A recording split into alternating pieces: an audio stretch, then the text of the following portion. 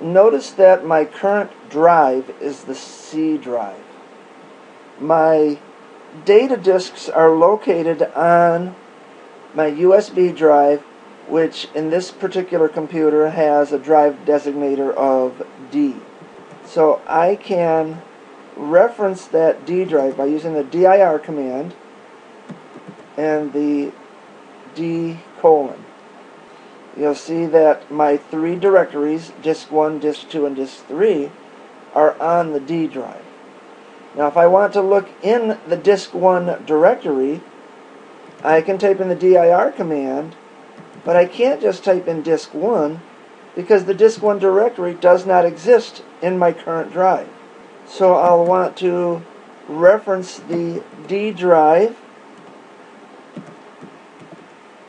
and the disk 1 directory name, and you can see that then I can see the contents of the D drive.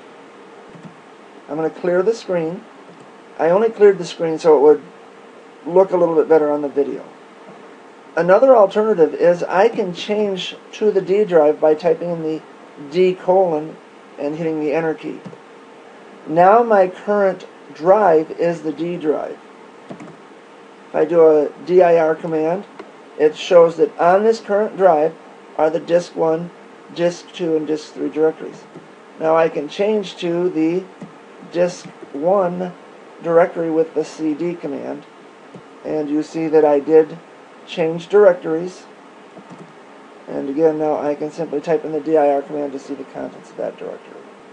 Again, what I could not do from the C drive, remember I'm back to my C drive now. I can't change to the disk 1 directory because it is not on this drive.